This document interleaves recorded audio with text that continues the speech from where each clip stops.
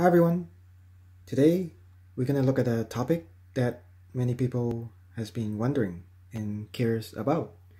That is, how do we know the last digit of Graham's number is 7?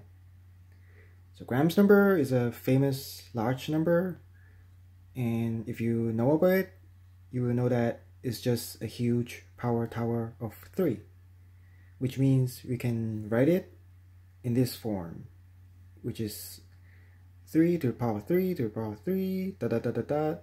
And there are many 3's in this tower, which means we can also write it as 3 to the power n, or 3 to the 3 to the n, or 3 to the 3 to the 3 to the n, or even 3 to the 3 to the 3 to the 3 to n, where n is a large number, or in other words, a large power of 3. So in order to find out the last digit of Graham's number, first we have to look at some properties or pattern of power tower of 3. So let's take a look at here. So 3 to the power of 0, we know that it equals to 1. And 3 to the power of 1 is 3. 3 squared is 9. 3 cubed is 27. So the last digit is 7. So here are it's just the last digit of powers of 3. And then 3 to the 4, which is 81. So its last digit is 1. 3 to the 5th is 243. So its last digit is 3. And 3 to the 6th, we have a last digit of 9. And 3 to the power of 7, we have a last digit of 7. So here you can already see there's a pattern. So every four number, you see the pattern repeats. So 1397 and then 1397, and this pattern keeps on going. So we can see that any power of 3 will give you the last digit of either 1, 3, 9, or 7. And then, as we can see here, all the numbers here are odd numbers. So all the last digit here are odd number. That means all power of 3 is an odd number. And since 3n is an odd number, as you can see here, so 3 to the 3 to the n can only ends with the number 3 or 7. In other words, 3 to the 3 to n, any n, this number, its last digit, has to be either 3 or 7. Why? Because you can see here. So we know that 3n is odd. So 3 to 3 to n. So here 3n is odd. In other words, it could only be 3. So we can see here 3 to an odd power can only have a last digit of 3 or 7.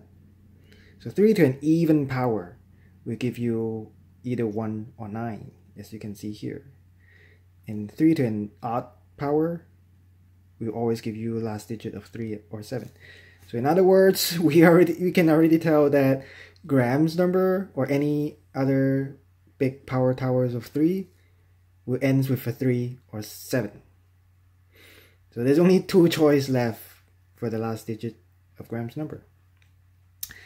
And as you can see in this table, so when n is, let's say, even, so 3 to the power n will give you either 1 or 9 as the last digit. When n is odd, let's say 1, 3, 5, 7, you will only get the last digit either 3 or 7. And then, so you can start to see a pattern here. And then what about 3 to 3 to n? So for 3 to 3 to n, you only get last digit of 3 or 7. And again, there's a pattern over here. So let's say 3 to the 3 to 0, the last digit is 3. So you can see here, 330 is just 3 to the power 1, which is 3.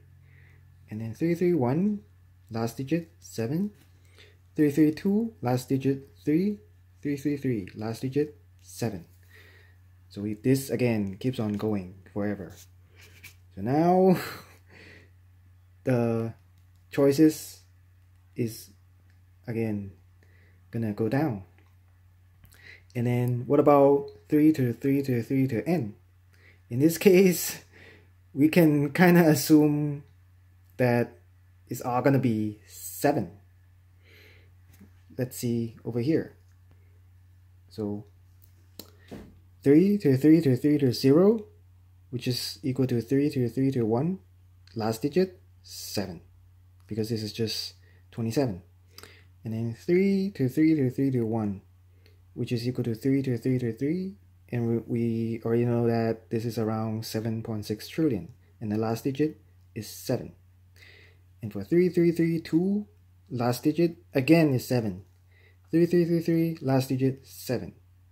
And if you want to check that yourself, you can go to this website, Wolfram Alpha, to check the result yourself.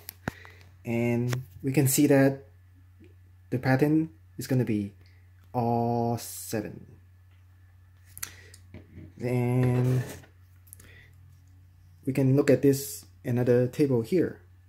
So when n are these numbers, when the last 2 digits of n is this, then 3 to the power of n will end up with all 3's as its last digit. And when n are these numbers over here, and then 3 to the power of n will end up with all 7. And then it turns out that when the last 2 digits of n are these, then you get this as the last digit for 3 to the power of n. So when for example, when n is the last 2 digits of n is 03, 23, 43, 63, 83, the last digit of 3 to the power of n will be 7. Same for 07, 27, 47, 67, and 87. The last digits of 3 to the power of n will always be 7. So could be for any large number of n also. So those are the last 2 digits of n. And when the last 2 digits of n are these numbers, you will get 3 as this last digit. But it turns out that when 3 to 3 to 3, so when there are 4 3's in a power tower, everything, all the last 2 digits of these numbers will be these. So we can eliminate all of these here. And that's why when you get a power tower 3 that is more than 4 high, the last digit is always 7. So as you can see here, some examples. So these two, so 3 to 3 to 2, it has a last digit of 3. So 83. So 83, let's see where's 83. So 83 is here. In other words, so the last 2 digits is, when the last 2 digit is 83, you get, when 3 to the power of that, the last digit is always 7.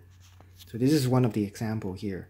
So everything will becomes 7 when the power of 3 is large enough. And by looking at these tables, it turns out that a large power of 3, the last digits, is very predictable. And by using a computer program, we can actually find the last 500 digits of Graham's number.